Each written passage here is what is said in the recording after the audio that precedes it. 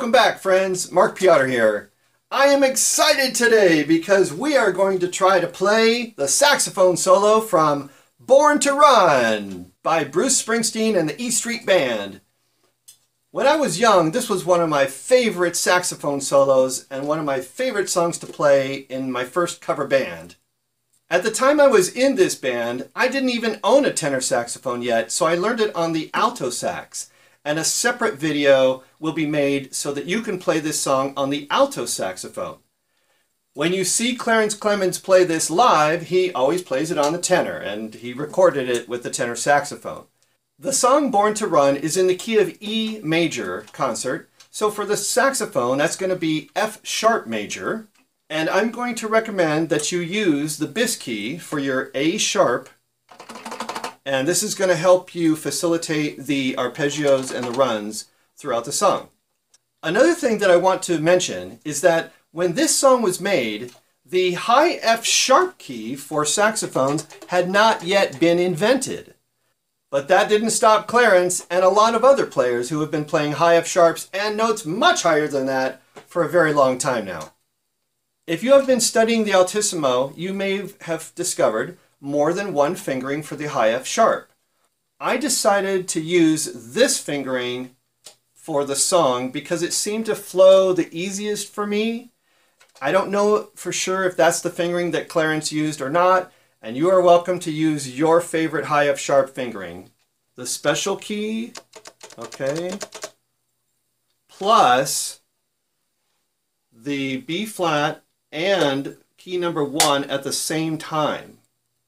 Okay, so you got, and the octave key, yes, the thumb is on.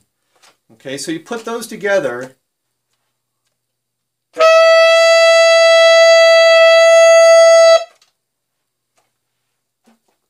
We are going to go through the song 4 times to help you get used to it. Once at 108 beats per minute, second time at 120 beats per minute, the third time will be 132 beats per minute, and then at the full-on tempo of 148 beats per minute for the 4th time.